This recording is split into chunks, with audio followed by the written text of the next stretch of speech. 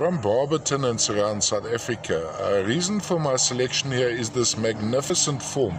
It's actually got the color almost of sugilite as well, associated with a bit of green, and this would be serpentine and stichtite from Barberton and surrounds in South Africa, famous deposit for the serpentine and stichtite.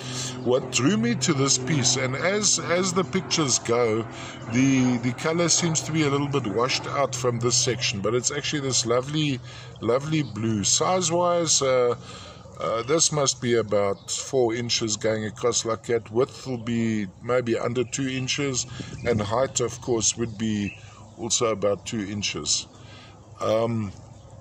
This is the association serpentine and stichtite is often marketed as Atlanticite in the esoteric community.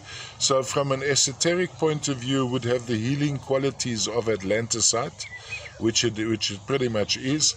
And then, as I call Shattuckite Perman's Papagoite, I'd say maybe this is Perman's sugilite, all the way from South Africa, from sunny South Africa. Lovely piece. Let's just have it on the turntable again.